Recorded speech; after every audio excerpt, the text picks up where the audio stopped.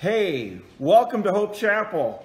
During the coronavirus, this is Sunday morning. This is Joseph Mabe coming to you actually live on Facebook and recorded on our website from downtown Keene, New Hampshire. Hope Chapel, 667 Main Street. Hey, God bless you. God bless all my friends. Hey, life is good. Life's amazing. What we're going to do today is we're going to do a couple things. One, you get a message from Hope Chapel. It's going to be a really great sermon. You're going to get some time to pray together collectively. I think we're going to have we're hoping over 1,000 people praying with us today. And we're going to say some prayers that are going to make a huge difference. We're going to inspire you with a testimony.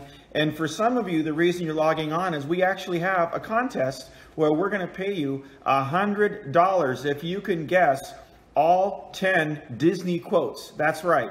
Usually, when you come to church, you expect to put money in the plate. Well, I hope you put some money in our electronic plate, but that's not the point. The point is we're going to pay you $100 if you can figure out which quotes I'm using in my message from Disney movies, because, you know, Disney is all about fun. And, you know, people are so down and depressed and discouraged and worried.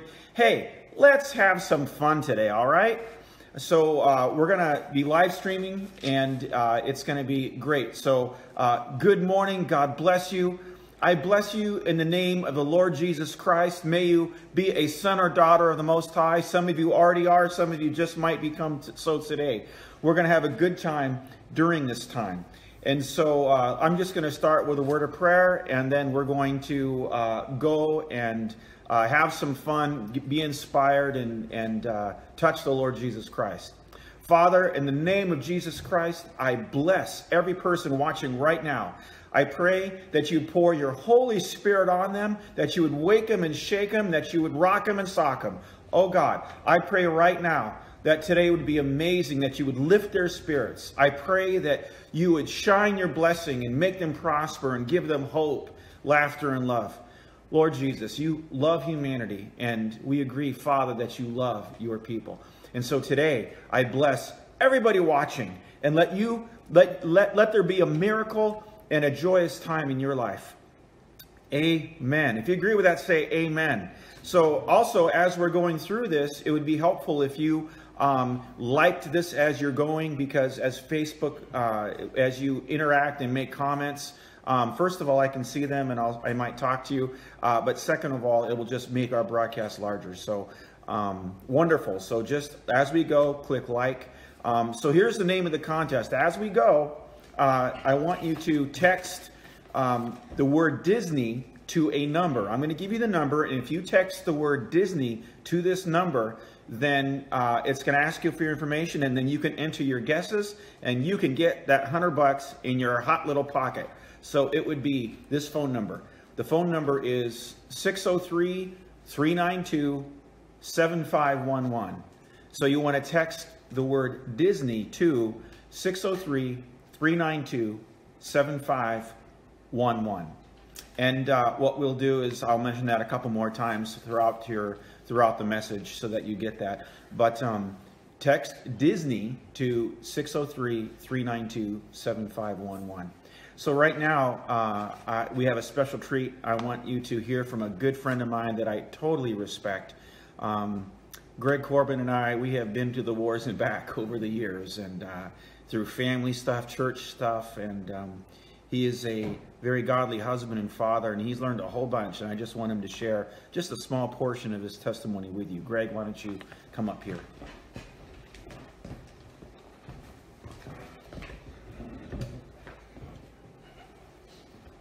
Well, hello everybody.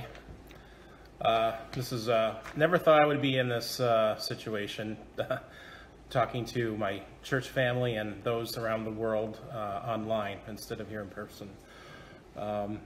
We live in crazy times, don't we? I mean, this is a time where we really gives us a time to reflect on our own lives, as really we're faced with, you know, our mortality and all of this, right? And it also gives us a lot of time to spend at home with our families. And one of the things that was happening in our family is that GJ decided, hey, this would be a good time to look at all our old home videos and get them into on a hard drive so that we can actually see them and they're not going to get lost, being stuck on old 8mm media. And so we've been watching a lot of that lately, and it's reminded me of the silver linings in my life. And I think at this time we all need to hear and have some silver lining, be reminded of some silver linings. Romans 8:28 says, "And we know that in all things God works for the good of those who love him, who have been called according to his purpose." So as I see this verse, I just decided for this morning that I'd like to just do a timeline of the silver linings in my life. So to start off with, I was born in 1974, and that was a very tough year for my family. My grandmother died. Actually, both my grandmothers died that year. My grandfather had a heart attack, and my youngest brother, who was just the next one older than me, who was 18 at the time, actually drowned while my mom was pregnant with me. So it was an incredibly tough year for my family, but yet the silver lining was that I was born, and my mom told me that because of my birth, it was really what kept her sane. 1989, my father died when I was 15. And the silver lining in that is that it really caused me to rely on God, my Father. And it really caused me also to step up and become the man I am today. 1993, I had a high school sweetheart, and I went off to college, and as with many of those high school sweethearts, when you go into the next stage of life, it ended. And it was devastating for me, but the silver lining in that was, it was through that God basically caused me to become born again and really draw to him in a new way that I had never drawn to him before. In 1998, Stacy and I have been married for 3 years, and we had struggled with infertility. And it was then that basically God used a miracle in our life for us to get GJ. I'm not going to tell the whole story. Some of you have heard it already. But basically we were in church, and the pastor up front said, "There is someone here who is infertile." And then as soon as they said that, Stacy fell to her knees, and 9 months later we had GJ. 1999, Meredith was born, and she was born different. But there was incredible amount of miracles. She went through umpteen surgeries, I can't even remember how many, and through all of those, God moved, and God showed us how real he was, including the most notable one, the most scary surgery when she was just a few weeks old. They had to have surgery on her skull, and God sent us an angel, a literal angel, to be with us, and her name was Rama. I mean, how perfect is that? And she stayed with us and encouraged us through that time. 2002, we were looking to adopt. We always wanted to adopt about half our family, and we thought this was the time.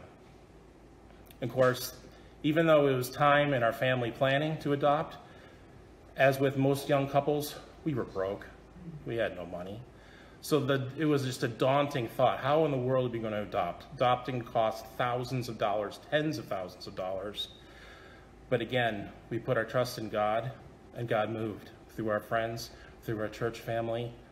He made it all happen. And not only financially, he also made it happen through providing us a whole family, a whole Brazilian family that was able to walk us through every little detail of that adoption process.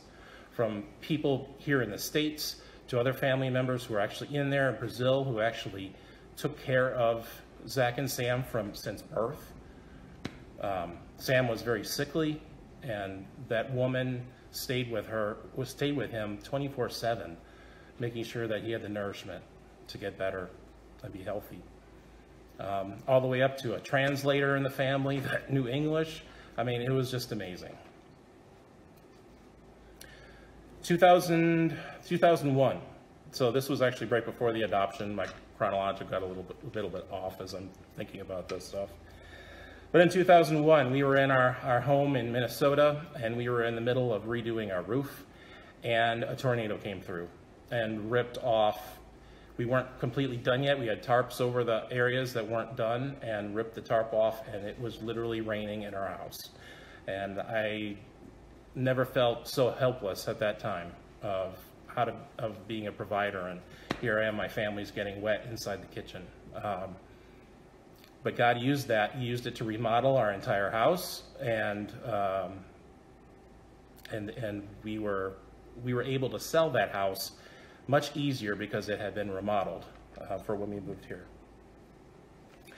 2003, Stacy wanted to move to New Hampshire, and I was not feeling it. I liked Minnesota. I'm not a fan of change, but yet, for the sake of our marriage, I did it, and I moved. And God used that time. He opened up doors. He allowed me to telecommute for 5 years straight from my current company in Minnesota, which is really, especially back then, in 2003, that was unheard of, especially for in my field of engineering. But it worked out, and it gave me an incredible benefit of being able to be a father who was working from home, and I could literally walk out my door 10 feet and see my kids whenever I wanted. Especially when my kids were young, it was perfect. 2003, also when we were moving into the new house here in Swansea. Just before closing, wouldn't you know it, the well died. And we were moving out here, we were so financially strapped, and taking on a new well in order to close, which was a requirement, was just not going to happen. And so things looked desperate. And the person who was selling us the house, it was an estate, he really loved us, he loved our family, and he floated us a loan himself to get the well fixed. He said, I don't even want the well fixed. He said, I want you guys to have a brand new well that's clean water. And it was a lot more money than what we needed to do to fix the problem. But he said, you know what, I want this for your family, and he floated the loan for us. And not only did he do that, he paid for half of it himself. Let's see. Also, then when it became time for, the kids were getting older, we were starting to think about how we're going to school these little critters. And I actually, at the time, before I came to Hope Chapel, I was part of a different community, and we were trying to open up a private Christian school, and I was on the board of that, and things were moving along, and then all of a sudden, wham, it came to a complete halt, doors shut, and there we were with, our plans of how we were going to school our kids were completely down the toilet. And so it was through that we learned homeschooling, and homeschooling was an amazing time for us to be a family again and be able to raise our children on our own. 2005, the twins got lead poisoning in our house, and but God used that as well, and we were able to totally redo our whole house, and it didn't cost us a dime. We got a new kitchen, we remodeled, got all the lead out of our house. Again, God can do anything. 2008, I lost my job, and I gained an amazing new job with security and benefits. 2005, Ben was born, and he almost died in my arms. As I'm holding my son for the first time, he stops breathing. And what's the silver lining in that? It happened on my watch. That could have been Sid's. I could have took him home, and he could have died in his crib, and we would never have known. 2006, Stacy and Naomi were rushed in for into a C-section. She had become preeclampsia, and again, the silver lining on that is we were in an amazing facility. They were prepared for it, and Naomi and Stacy came out okay. And 2019, GJ was forced to come home from Japan for things out of his control. And what a blessing it's ended up being. Here he is at home in the middle of this crisis, and we don't have to worry about what's going on over there in Japan. So, again, I want to go back to our Bible verse, Romans 8:28. And we know that in all things, God works for the good of those who love him and who have been called according to his purpose. He certainly, I can see that in my life over and over again. And this is not a complete list, let me tell you. This is just what I came up with this morning. So I encourage all of you, do the same thing. Make a list. You've got plenty of time sitting at home. Go throughout your life chronologically. Think about all the things that God has done in your life. Things that maybe you just kind of bypass. I think we all kind of do. We just kind of don't give things a second thought sometimes. Give it a second thought. Go back. Go throughout your life and see where God has moved and where he's left his footprints in your life. Thanks. Awesome. Thank you, Greg. The truth is, everything that happens does have a purpose, and God makes amazing things happen in the midst of crisis. You know, Christianity flourishes in difficult times. People of faith arise and wake up and are reminded, and they're shaken, and just wonderful things happen in times of crisis. So again, if you're just logging into Facebook or you're looking at our website, we have a contest today. As I preach and teach and as we pray, we want you to, can somebody hand me my page? I can't reach it. We need you to log into, or if you wish to be part of the contest, to make $100, because everyone needs $100, right? I certainly do, but my wife won't let me cheat. Otherwise I would. But we want you to text Disney to this number, 603-392-7511, and you will actually be perfect. You will actually be entered into a contest, and just to enter your information. And also, by the way, we'll send you updates on when we're meeting, what's happening, and you can always opt out of that later if you want to. But we'd like to keep you aware of the Hope Chapel events. So that's how it works. So today, I want to talk to you about something extraordinarily important. And for some of you, it's going to be obvious, and others of you, I really want you to learn to think differently. I want you to take a look at this. This is a hamster wheel. And this hamster wheel, it's an interesting item. Of course, a little gerbil or a hamster or a ferret can run around and run and run and run. And this thing is spinning and going, and it seems to be a good thing. We have it as an exercise thing. But I was meditating and praying about our society, about my family, about your family, about our church, and I was just considering where our culture is at, and the only thing I had in my brain all week was a hamster wheel. And it is my opinion that it's time for us all to get the heck off the hamster wheel. And I think most of you, without too much of a stretch of imagination, you know exactly what I'm talking about. Everything stopped. Society stopped. And the hamster wheel stopped. And so now we have to reevaluate. So when I was a kid, I had a hamster. Its name was Dale, because my brother and I we had a Chip and a Dale because of the old Disney, cartoons. And Dale was quite a smart little girl hamster. She had a few babies. She did eat them, but you know, it's hamsters. And you never know what Joe Mabe's going to say.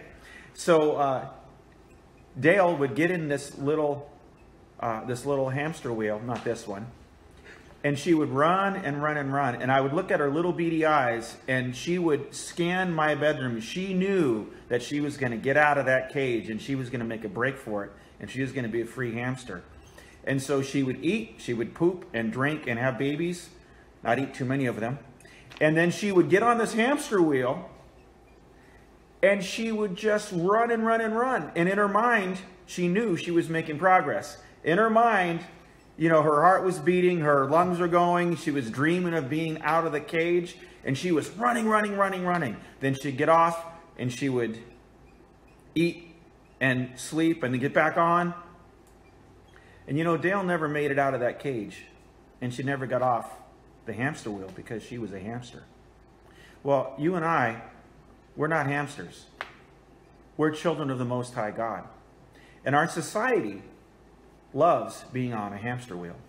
This hamster wheel is how you get up and go to work every day at a job you hate because you think you're getting ahead. This hamster wheel is our country. It's our nation with all of its crazy practices and policies from both parties that are driving us to economic ruin, even right now as I speak. This hamster wheel is the hamster wheel of 30 years of foreign war, unceasing overseas. This hamster wheel is our crazy busy life that doesn't even allow husbands and wives to go on dates or enjoy their time anymore. This hamster wheel is what causes parents to have children but not spend any time with them because, oh, working is so much more important.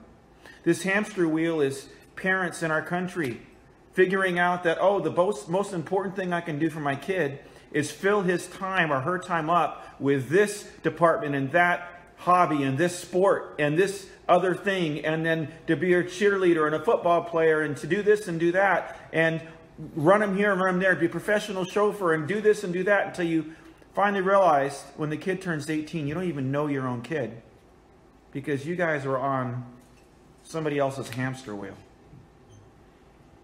This morning, we're going to do a couple things. We're going to pray, and your prayers are going to be very important. They're first going to change you, and second of all, they're going to change our culture. They're going to change people you love. God's going to use you to make a difference, but your first prayers are going to be to get yourself off a hamster wheel.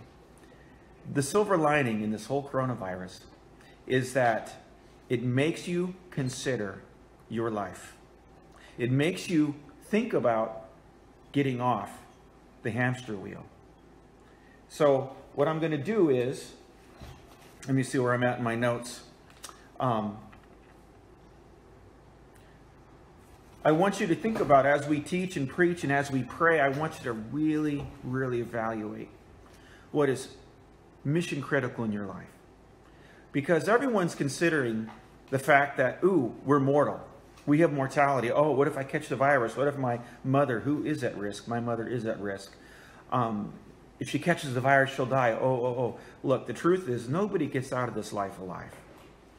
We only have one life to live, and it is so, so short. The silver lining in this moment is that you would reevaluate everything that you are doing. And it is so important for you to reevaluate and make the most of this opportunity. Because the truth is, nobody here watching on Facebook, watching in California, hi relatives in LA, nobody knows how long you're going to live. You just don't know. So you have to make the most of every opportunity. Right now, I want to tell you that in getting off the hamster wheel, and as I go, just so you know, with the Disney quotes, I'm going to point to the number on my chest, which means that I'm about to give you a quote, and so I'm not going to always interrupt you. I'm not going to always interrupt what I'm talking about, but as I do this, it means that number one is a quote. And I just want to tell you, it might be difficult for you to get off your hamster wheel and have your whole life interrupted and all your patterns of behavior change. Isn't it interesting? I did a whole series of sermons on habits, patterns, and behaviors of living, and as soon as I'm done with that message, everything changed in our country. It was kind of fun. But right now, I just want to tell you that today is a good day to try. Can we have Mike, why don't you come up and lead us in prayer? As Mike is leading us in prayer, I want you to hear what he says and pray in agreement. Mike.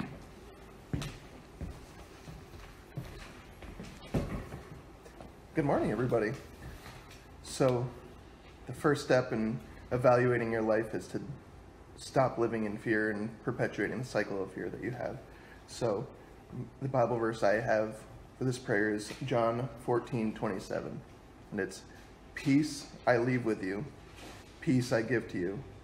I give not as the world gives.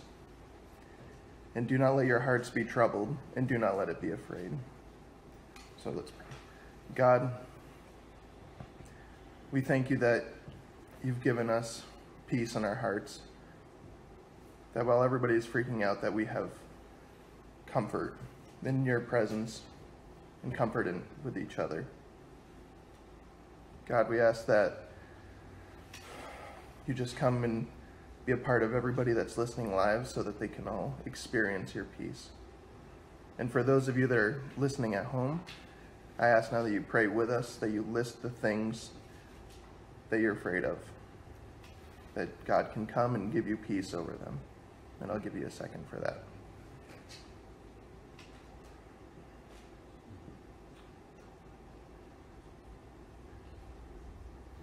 God, we thank you and we acknowledge their prayers. We agree with them. We thank you that they've listed off their fears. And Lord, that you're going to give them peace and help them be a conqueror over the things they're afraid of, Lord. We thank you for this. We love your Son, Jesus. In your name we pray. Amen.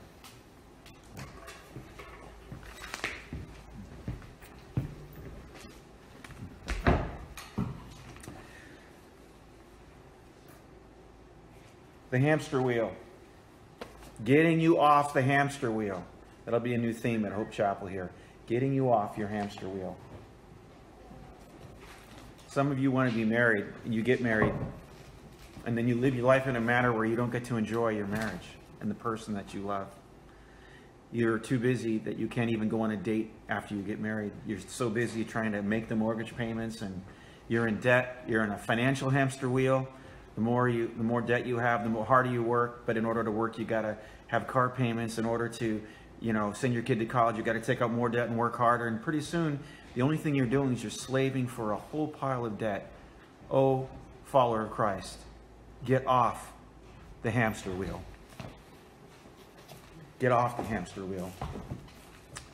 Don't be afraid of change. Change that job out. Figure it out. I know some women actually who figured out that instead of working full-time, and because they need two incomes in their household, they actually, if they calculated how much time they're losing and how much money it costs them to work their job, some of them went to a part-time job so they could be with their kids, and they didn't change anything economically because the money they saved, they were able to rethink how they do it, and now they have more time with their kids, they have more time for their family, and they only work part-time. There's so many ways you can get off the hamster wheel of things that are not important. So many Christians are on the hamster wheel of ministry. You're on the hamster wheel of going to church and church meetings and church events, and you talk about this and you imagine this, but can I tell you that your faith isn't about the hamster wheel of going to church every single time the doors are open. And yes, I'm saying that because you are the church wherever you go. And if anything we're learning in this time, anything we're learning is all about the fact that we have our faith without meetings. Now, I'm not saying we shouldn't have meetings, and when Hope Chapel's doors are open or we're live streaming, please watch, please come, be part of our community. That has validity in and of itself. But can I tell you that sometimes you get on this cycle where that's all there is. Do you know how many kids and parents walk away from the faith because they just got so sick of being on the hamster wheel? Church on Sunday morning typically is about listening and feeling and thinking. Some prayer, although the truth is most people when they go to church do not really pray.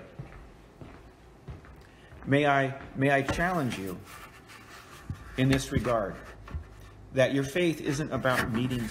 It's not about thinking about things. It's not about feeling. It's not about just singing songs and feeling something on the inside. But it's about doing and becoming, growing and talking and meeting people and expanding and moving the kingdom forward. I think the best parts of our faith do not happen on a Sunday morning. If all we had on Sunday morning, if all we had for Christianity or for my faith was Sunday morning, I'd be out because I can't do it. I have to actually have my hands dirty. I got to talk with talk with people and love on them. So just get off the hamster wheel. We were forced to get off the hamster wheel at Hope Chapel, and I hope that we stay off the hamster wheel. Let me just find out where I'm at in my notes, because I just got lost. I just moved the pages the wrong way. That's the last page. This is this page. Okay, so our faith is all about Jesus Christ. It's about his living by his message, being filled with his love, being filled with his Spirit. That's our faith. Loving God and loving people, changing the world. And so my hamster wheel is stopped, and I'm enjoying it. People are, today, they're fearful, they're questioning, they're mad, they're angry, they're inconvenienced. A good friend of mine in Florida is just coming out of her mind with fear and worry and what ifs, and be at peace. I'm going to ask Mike to come in a moment and lead us in a prayer of personal peace, and a prayer of national peace.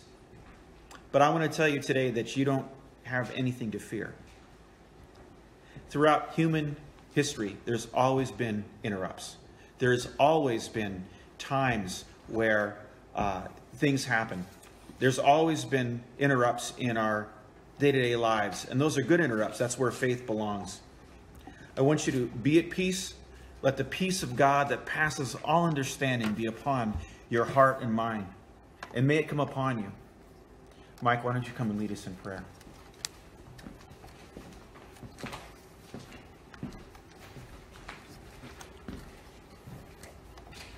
So the second prayer piece is about our nation, and Joe briefly touched on how we've been at war for the last 30 years, and that it's been a struggle for a lot of us, and I'm hearing more and more that people think we should go to war with China because of a virus that nobody could really control.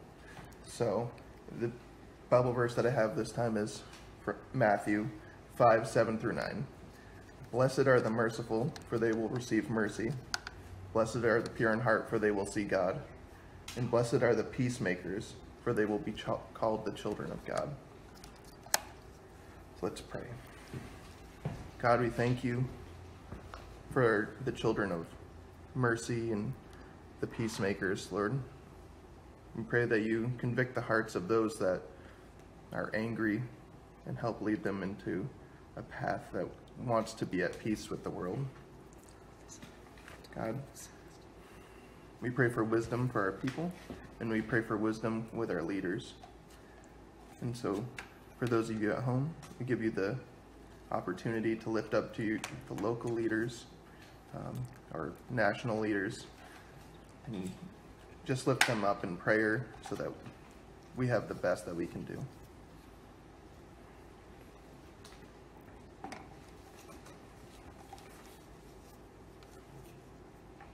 Dear Heavenly Father, we thank you, and we just ask that you honor the requests of the people praying for our leaders in this country. We lift up to you Donald Trump as our national head, and in New Hampshire, Governor Sununu. We, as finite humans, they can use as much of your heavenly wisdom as possible. God, please help lead them on the path of peace. Lead our nation towards peace and prosperity. But also we pray for China, that in this time they come to be peacemakers as well. Lord, we thank you. In your name we pray. Amen. Amen.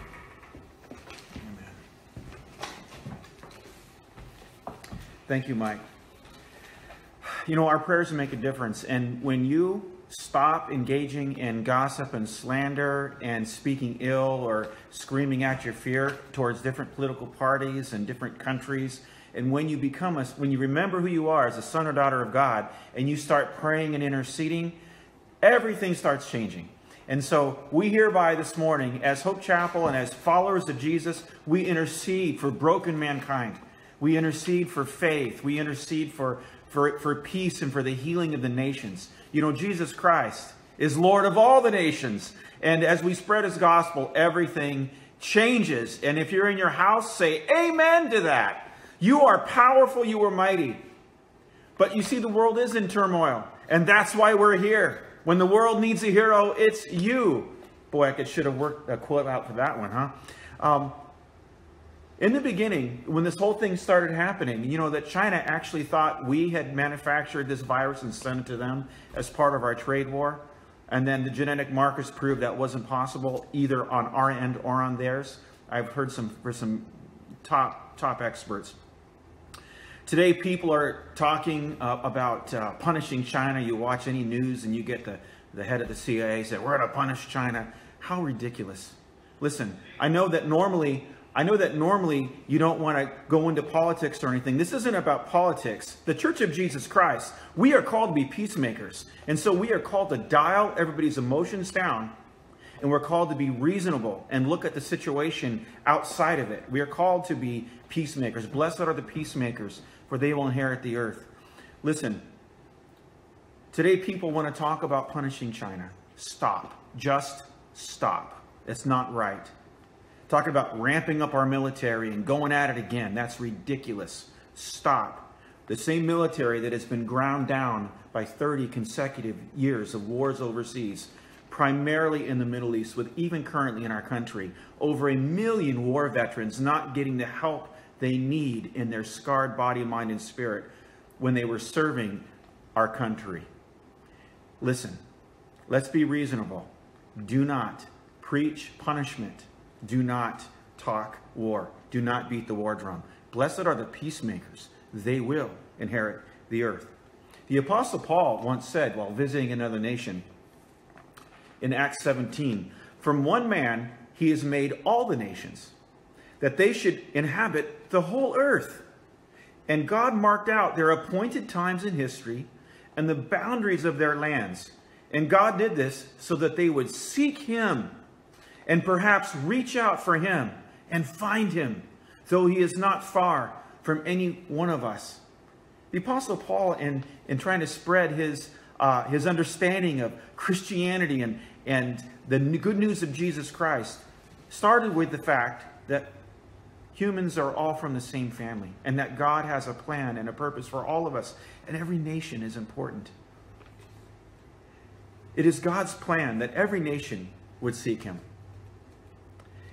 Now is a good time. Now is a good time for, let me think of a nation, Italy. Now is a good time for Italy in the midst of their pain. They had 10,000 people die so far in the midst of their pain. It's a good time for Italy to call upon the person of Jesus, not the Pope, to call upon the throne of God, not the Vatican. It's time for the true help from Italy, for Italy, which is not found in people. It's not found in old structures, old politics, old institutions ruled by men who live in shadows. It is time for Italy to rise up and meet the living Jesus Christ that is unbounded by human tradition. It is time for China. If we think about China and their suffering, they're almost done, thank God. All right, praise the Lord for that. It is time for China to cry out to God through the person of Jesus. It's time for China to find the Son of God and the harmony that Jesus brings. China is all about trying to find harmony. My family was just there last year, and we were all over Shanghai and outside of that. And they were just looking for harmony and how everything could flow together well. It is time for China to cry out to Jesus Christ. Here's the silver lining. Let China find the Lord. And by the way, there are far, far more born-again, spirit-filled Christians in China than any nation on planet Earth. God bless all of China. Our Father in heaven loves the Chinese people. I have seen them. They are beautiful and they are precious and they are made in his image. And so many of them are our true brothers and sisters. We love the people of China.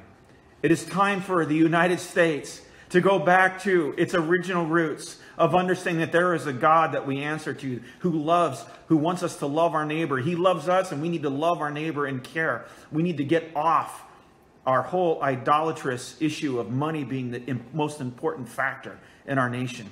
But love and loving our neighbor and caring for those, that's our biggest thing we have to get back to. We're having difficult times.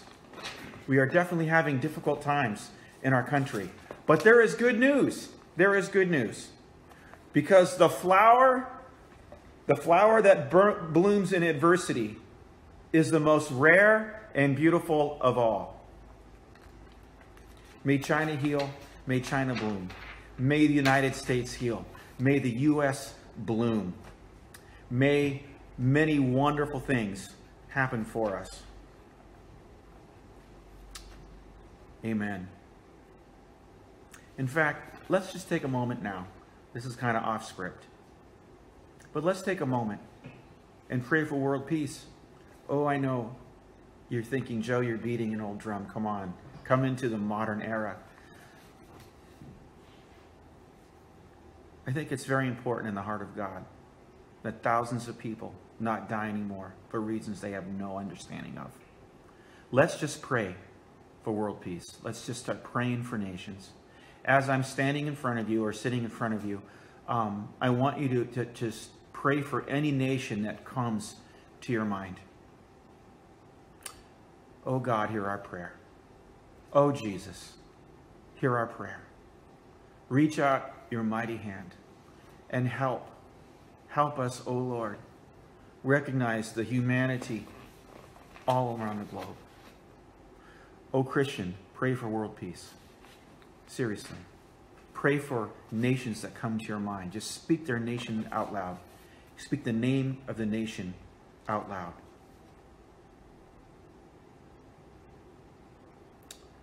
Thank you, Lord.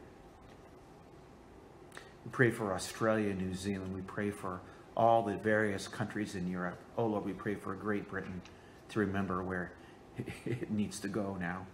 Oh, Lord, we pray for Russia. We pray for Syria. We pray for Libya and all the people in pain in all those nations. Oh, Lord Jesus, be their Savior.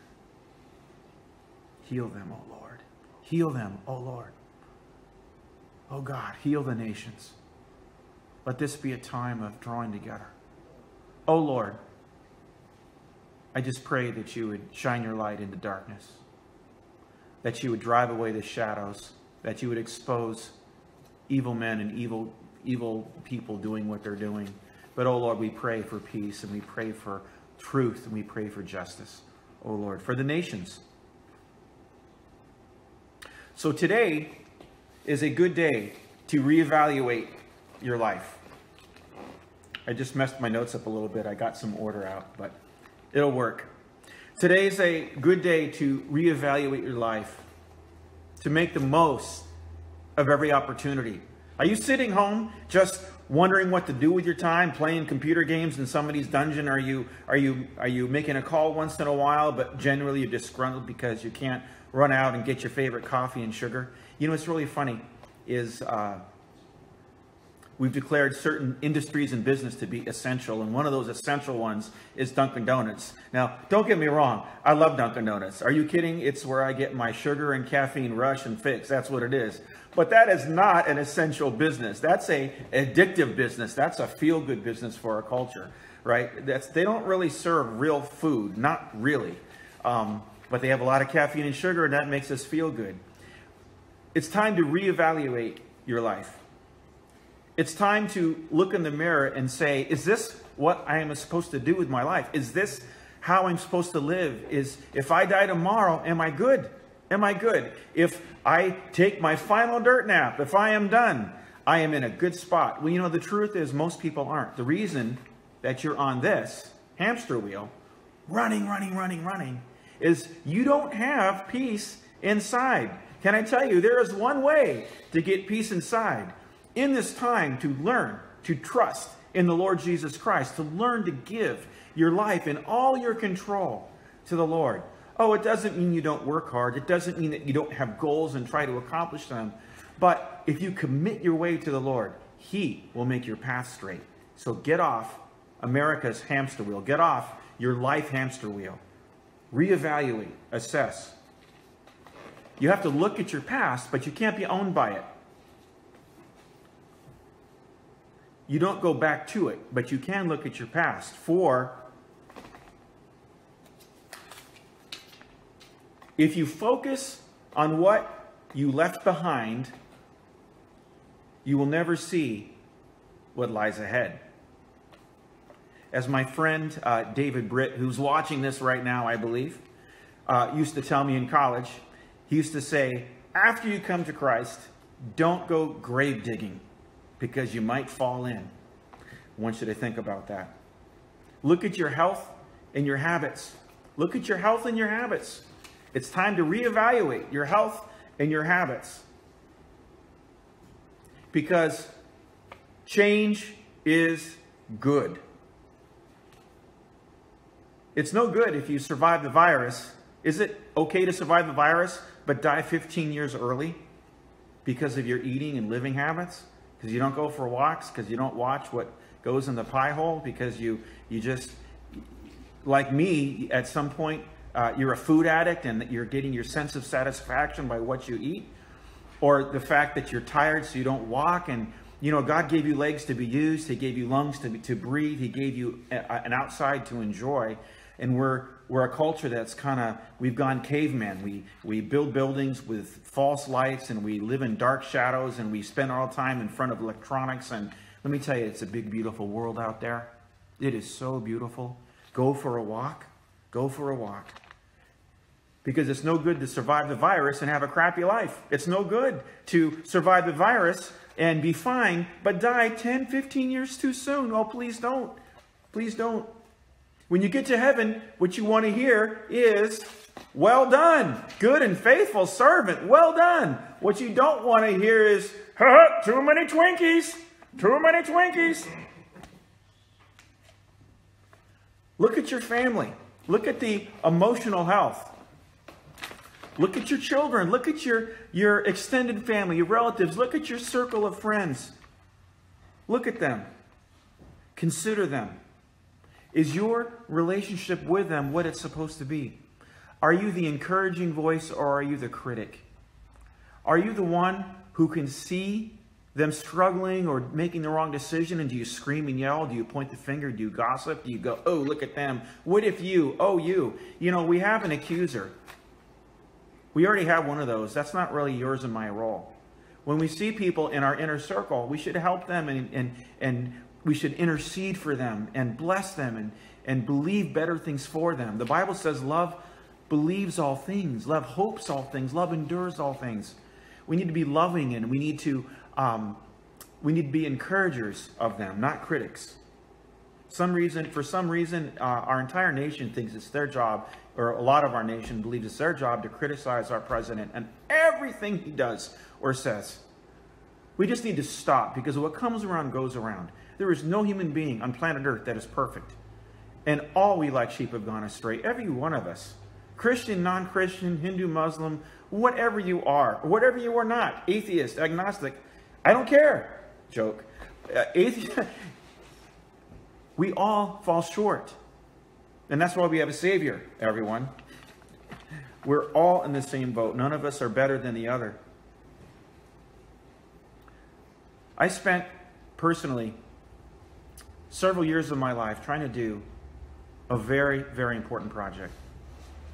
I invested dozens of hours every week, more than 25, every week trying to do a particular project. I couldn't push it forward. I tried. The more I tried, the further it got behind. And I used to wake up feeling like a failure every day. I'd wake up in the morning with it on me. I'd wake up thinking about it at 3 in the morning. 3 in the morning, not getting any sleep because of my anxiety over it. And I want to tell you what this time with the coronavirus has done for me. It's helped me reevaluate. And now I'm going to tell you, as important as projects are to me, the most important thing to me are people. The silver lining for me is I have learned, and I am still learning, how important people are. Some time ago, I met a very wonderful, broken little girl. And she was walking down a path that is laced with heartache, that you can just guarantee a future that would end, she would end in loneliness and brokenness. And it's a path that in our country today, you're not allowed, supposedly, to add any correction to or try to take them off of. And the only thing I could do, because I was somewhat removed from that person's life, I wasn't my inner circle, the only thing I could do was pray. So what I did was I prayed earnestly for that person. And because I prayed earnestly, I got to have, at some point, a conversation with them. And I didn't criticize them. I didn't tell her everything she was doing wrong. I didn't tell her about God's judgment, and, I didn't give her some stupid religious spiel. The only thing I did was I told her how great her life could be. That's all. And I cared about her and truly loved that person. And today, that person is walking an amazing life. So healthy, so happy, with a bright future, not depressed, not suicidal, not anything. She became amazing. And some time ago, 3 or 4 months, that little person walked up to me and hugged me. And when she hugged me, I felt 15 feet tall. I had been waking up every morning thinking about what I could have done, what I should have done, the fact that this project wasn't happening and people thought I was responsible, and I couldn't get that out of my head. But when that little girl hugged me, I was 15 feet tall. Do you know why? Because people are important. And for everything that we do and everything we plan and all the busyness in our life, it is people who are important. And that little girl going to heaven and having a fantastic life and finding herself and discovering who she is, that is what it is all about. Hope Chapel exists to give hope to people, not to have beautiful buildings or great radio stations or this or that, or all those things that are important but not as important as people. I hope you understand that people are important. And right now, I'm going to tell you, look to those closest to you, your friends and family. Your family is important. Patrick, can you come and lead us in prayer for our families?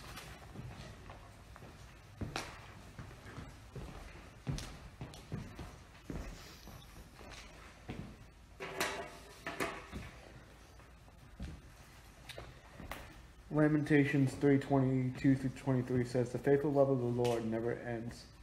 His mercies never cease. Great is his faithfulness." Hold it right here. Sorry. Hold it right in front of you. Lamentations 3:22-23. "The faithful love of the Lord never ends. His mercies never cease. Great is his faithfulness. His mercies begin afresh each morning." In the midst of the crisis going on right now, we can't let this destroy us. We can't let this be our new normal. With families right now, take the time to just spend time with your families, your loved ones. Hold them tight. Show them how much you love Show them how much you love and care about them in the midst of this right now. You can't let this destroy you and break you down, because the Lord will never forsake you or leave you. And if you're feeling alone and depressed right now, just know that our God is in control. I just pray right now that you would husbands, just say your wife's name out loud right now. Just bless her right now. Just hold her tight. Hold her hand right now if you're watching this. And just simply say this simple prayer. I just pray that we will get through this. That in the midst of the chaos around us, we'll get through this. That we will be on the same page. That our marriage will grow stronger through this, and that it wouldn't cause division. That we would be on the same page, and that we would make the right choice for our family's sake. And wives, say the same prayer to your husband, to know that we are going to stand by this together. That no matter what happens, I love you, I care about you, and we are going to get through this together. Parents, if you have kids, say your kid's name out loud right now, because your kids are so important to you. Say each kid by name if you have multiple, because they need to hear how much you care about them and how much you love them. Because in the midst of this chaos right now, a lot of families are working from home. A lot of moms and dads, kids are home from school. Take the time to have conversations with your kids, so at the end of this virus, that you would not cause any division amongst your family, but you would grow stronger, that you would have a stronger family unit based off of this, that it wouldn't cause division among different family members, but it would bring unity. and that you would find new things that you guys would just enjoy doing together as a family, and that would become the healthy structure. So don't take this as a curse that you have to stay home and you can't work. Use this to spend time with your family, because family is so important. Kids, pray for your parents right now as they try to figure things out with finances and providing for you guys. Just know that they are stressed out as well as you guys, as you're trying to figure out how you're going to communicate with your friends. Pray for your parents right now. Pray that they will have it all figured out, but that they would rely on the Lord just as much as you guys do. And that the family would just grow together in love and faith, to know that Jesus Christ is our Lord and that He is in control of all circumstances. That this too shall pass. That new mercies and joy is coming our way. And I just pray for brothers and sisters and loved ones that are spread out across the world right now. I just pray that you would say their names out loud, and that you would be praying for them daily, to know that their needs will be met through this, and that you would just continue to rely on the Lord's strength through this, and that you would grow your family structure in this, and that it wouldn't cause division, but it would cause more love in the family. Because right now, love and hope is what's going to get us through. Amen.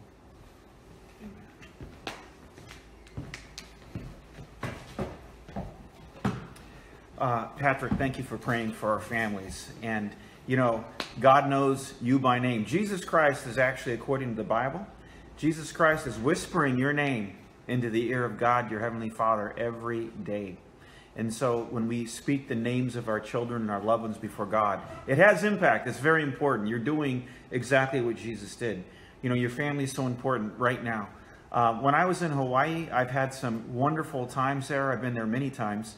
I have friends who are actually watching now, or will be recorded, because they're sleeping right now. But I have friends that helped me in ministry, and they helped me stay being a pastor and helped me figure out my life.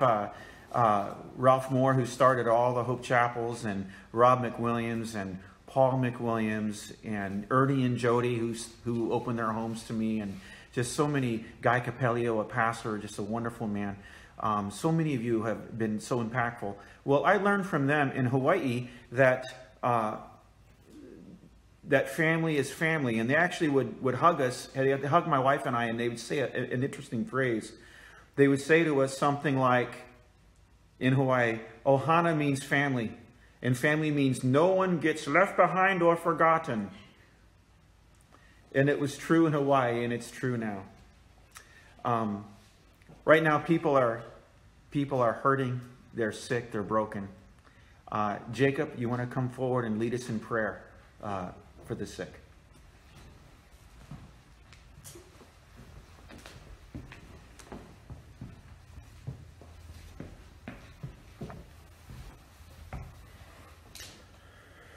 The verse that I offer you is Romans 8:28, which is, God causes all things to work together for the good of those who love Him.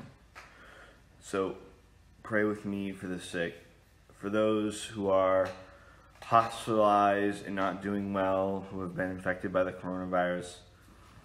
Remind them, Lord, that you are in control, and that even this will pass, and that there is hope, and that these will work out for their benefit. For those of you who know people who are hospitalized, who know people who are sick, say their names aloud now, so that you might know, and so that God can hear, and so that others too can also hear. Thank you. Lord, for those who quarantine themselves and are lonely, either because they have the virus and they don't want to infect others, or because they are at risk for obtaining the virus due to either old age or other health conditions, Lord, I ask that you remind them that you're there, and that whenever there are people gathered in His name, even across the internet, you are there and your presence can be felt, Lord. I ask that you show them your presence, Lord, and that they might feel it. For those of you who know these people who are either quarantined because they are high risk or quarantined because they don't want to infect others, say their names aloud to let them know that they are not alone.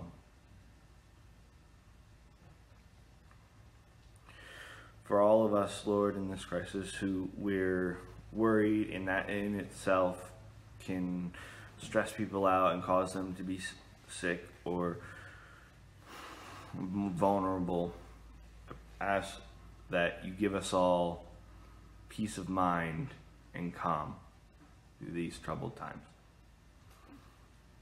Amen.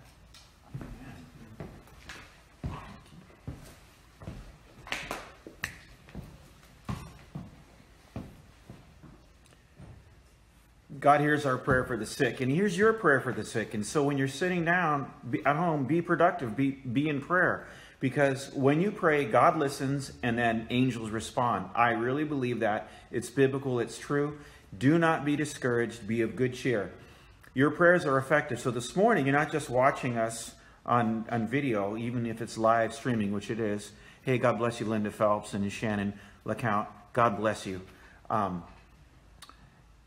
Your prayers are important, and God hears you. And when you mention people's names, he responds directly because of you. And when you get to heaven, it's credited to you as righteousness because you interceded, just like Jesus. Think about how many prayers are going up all over the world. Imagine being God and having to sort through 1 billion at least prayers. I mean, all the time. Well, it's interesting. Some people think prayers are kind of like wishes, but they are actually a lot more than wishes. Here's the thing about wishes. The more you have, the more you want. And what we pray is way beyond human wishes. Tim, would you come and lead us in prayer for all the amazing doctors and medical workers and nurses?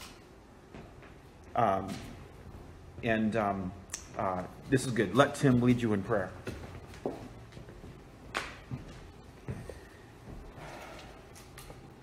It says in the Bible, specifically in Joshua, several different times, Joshua's talking to the people, and he's encouraging them, and he says, "Be strong and courageous. Do not be terrified, do not be discouraged.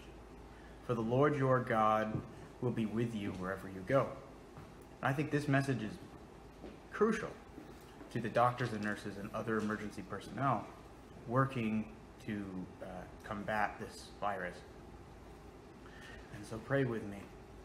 Lord Jesus, holy is your mighty name. Lord, thank you for all of the wonderful nurses, doctors, EMTs, and related groups of people that are fighting this thing. Lord, I pray that you would keep them safe and that you would keep them well so they may continue to heal the sick.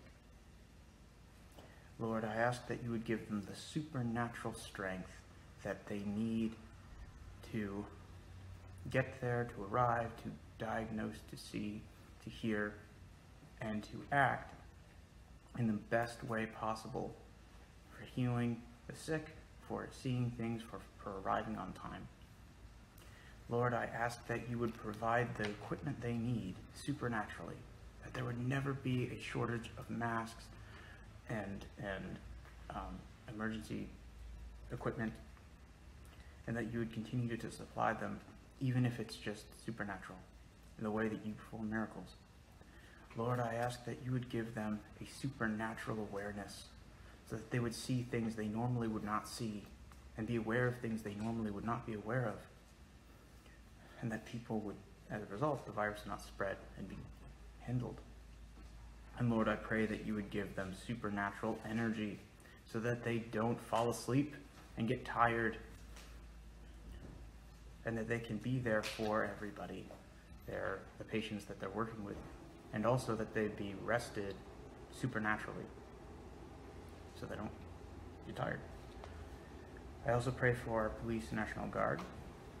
Louder. Oh, I also pray for our police and National Guard that you would give them the wisdom to make the best calls in the moment, and that you would give them a good plan for the nation that would result in the best approach to handling this thing.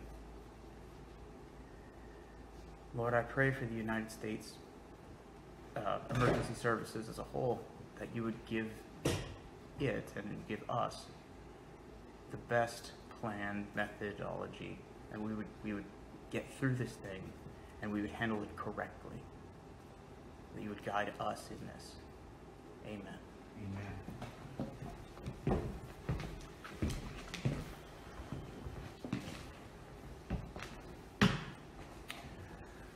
I see how all my nurse and doctor friends, and I have quite a few now because of my family business, but I see how hard they work, and I'm in communication with at least one nurse who is doing about 17 hours in shift right now in a hospital in Massachusetts, and it's just crazy hours, and they are working so hard, and their life isn't easy, so we got to pray for them. We got to support them.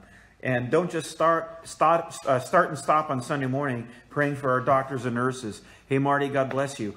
I just think that we have to really, really appreciate all of our medical people. Help them, walk their dogs, buy them groceries. Literally, I challenge you that if you know a doctor or a nurse or a medical provider or a trucker or somebody who's part of the infrastructure project and they are out straight, right now we actually have, in Keene, we have warehouse workers working 19 hours a day in some of our food distribution companies, and they don't even have time to go shopping for food for their own families. Why don't you volunteer to go pick up stuff for them? I mean, let's bless and help our medical providers and our people who are part of our important infrastructure to keep things going. You know, the people who started working in the medical industry did not necessarily do it to have fame and fortune. They actually chose a very hard path in life that maybe it gets paid a little more than some other jobs they can have done, but they didn't do that for the money. What they did it because they cared. And what they learned is they have a calling and not just a career. If you're going to stay in medicine, if you're going to stay working with sick and broken and suffering people, it's not about the money. It's about the human that you're helping. It's a high calling and it's a career, because they've learned that sometimes the right path is not the easiest one, because they chose to do it out of love. And the truth of the matter is, greater love is no one than this, and they lay down his life for a friend. And they are, in fact, many people in our culture right now are laying down their lives in many ways because they're serving the sick and the weak and the broken. And as someone once said, love is putting someone else's need before yours. Nathaniel, can you please come and lead us in prayer for our economy?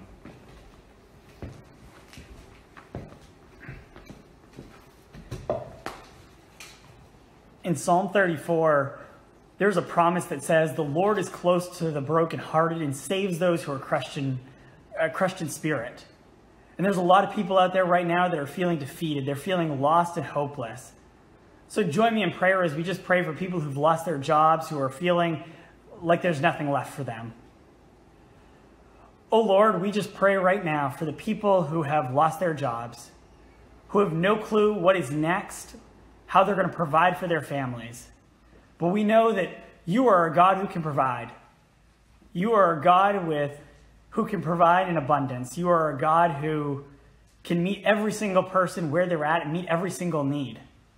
I pray that you're going to give people exactly what they need, whether it be food on the table or having their bills paid. We also lift up those people who are out of work, that you're putting new opportunities on the table for them. New opportunities, new ideas, new ways for them to take care of and provide for their family. We also lift up those people who are currently still working, those who are still employed, those who are still able to financially provide for their family. We pray that you instill in them a heart and a spirit of generosity, that you will activate them as cheerful givers, that they're going to desire to help their neighbor, to bless those around them, that they're going to bless and take care of their family and their friends and their neighbors and those around them. Lord, we also pray for our businesses. The businesses in our community are failing and shutting down. People are out of work.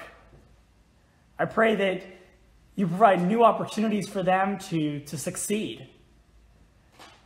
That you provide opportunities for them to flourish and grow. Opportunities for them to provide work for people.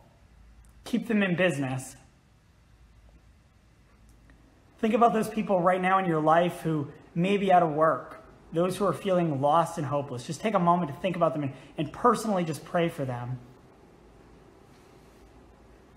We pray, Lord, that you remove any anxiety, any fear, any uncertainty of those who don't know where their next meal will be.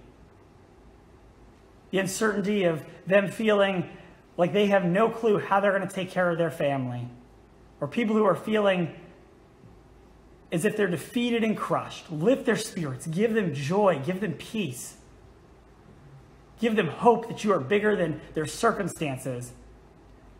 And that you can take the circumstances that they're in and you can work it for their good. And that you're able to care for them and provide that for them for their every single need. Oh Lord, you are much bigger than everything going on in our economy. You are much bigger than people's personal finances. Lord, provide for every need and take care of those people because you care about people so much.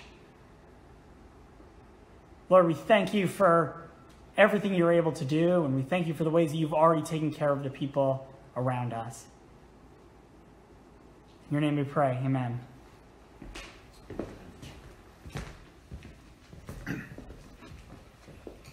In the United States, the truth of the matter is that greater than 80% of our population is employed by small business, not by large business, depending on how you measure by the number of employees. And right now there's a whole bunch of small business owners that every time a crisis happens or there's a huge abrupt change, they are left behind. You know, if you think back to the banking crisis of 2007 or the mortgage crisis, which really was a gambling crisis, where we rewarded all the banksters for doing the bad stuff, and they took the money and then bought up their competitors. Small businesses got left behind. So really, I'm going to tell you, at Hope Chapel, we care about those small business owners. I think about Sarah at Woonsocket Farm here in Swansea, who does a greenhouse, and she's the daughter of the Ellis Farm in Keene that was taxed out of business. And you know, businesses and small businesses and the people they employ are so important. I myself I understand this so well because I have a family business. I work 2 full-time jobs, and I know about having to make payroll and having 80%. I've just had 80% of my customers delay and not come and not pay me. And you know, I'm not the only one. Everybody, a whole bunch of people are feeling that. So I truly understand. You know, those of us who are trying to do a successful company to provide for our family, to provide for our friends and our staff, and we have to make payroll. That's a big deal for me too, how to make payroll. Can I tell you that that's really important to God, that these people that our small businesses would succeed. So Nathaniel, I just really appreciate your prayer. Sometimes I've tried to start a few things in my life, and I don't consider the church that my wife and I started all those years ago. That's not a business. We just helped start a Christian community, and it's not ours. It's God's. Hope Chapel does not belong to me or any denomination. It belongs to the Lord. It's a gathering of people.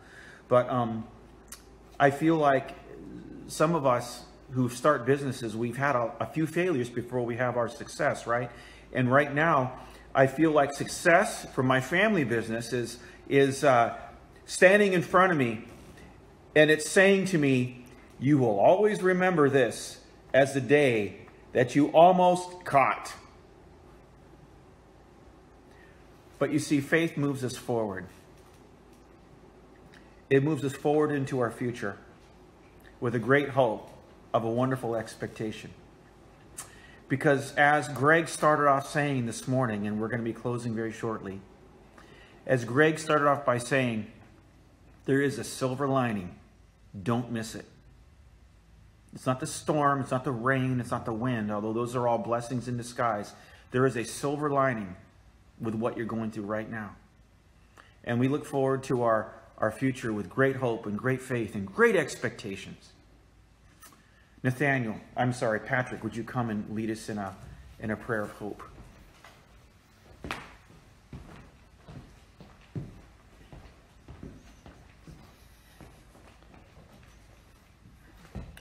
Romans 15:13 says, "May the God of hope fill you with all joy and peace in believing, so that by the power of the Holy Spirit you will abound in hope."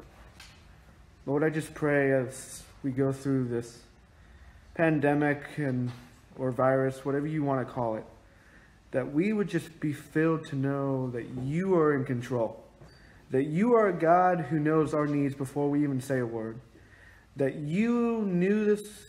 You know what's going to happen, and we can trust in you because you never leave us nor forsake us. You are a God who goes before us, who works everything else for our good. That in the midst of crisis, in the midst of the storm, you calm the winds and waves, and you make our path straight. So, Lord, I just pray that we would be filled with joy, that we would be filled with hope, and that we'd be filled by love for our neighbors, as our friends, our families, but more importantly, by you in this midst of this crisis. That we would know that our God loves us, and that he hasn't forsaken us, that he hasn't left our side, that we are never alone, because our God loves us so, so much. And I just want to encourage you guys this morning to know that God hears our prayers, that he hasn't forsaken us, and that he will make this go away. That if we believe in him even more, that this will go away. Amen. Amen.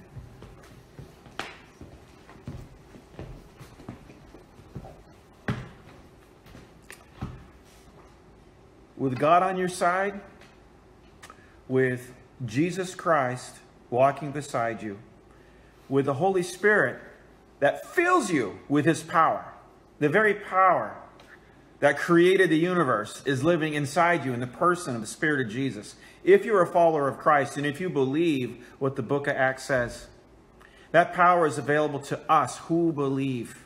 The very power that raised Christ Jesus from the dead is available to us and for us. Allow Jesus Christ to fill you with power.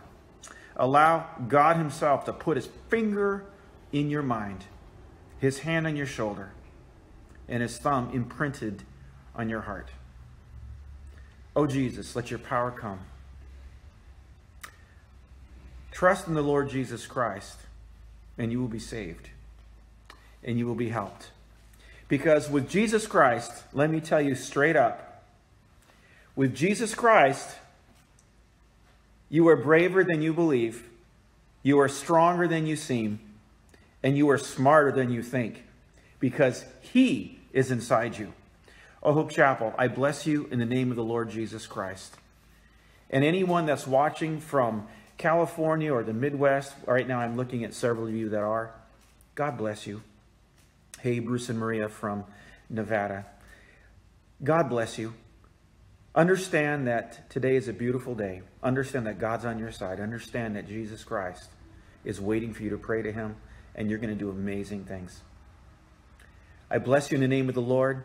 Be strong, be powerful, and be courageous. Amen.